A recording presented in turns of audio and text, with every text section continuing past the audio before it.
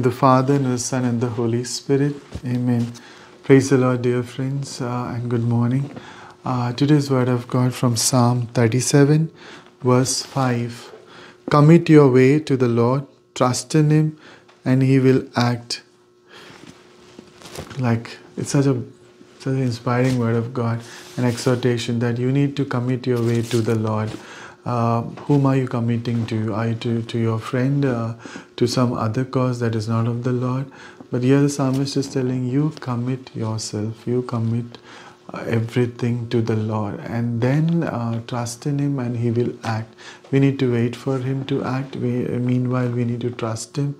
And so it's an exhortation that if we do this in our life, everything changes, because God is acting on our behalf, and we need not worry about how things will go on, how we'll meet the ends. The Lord will provide.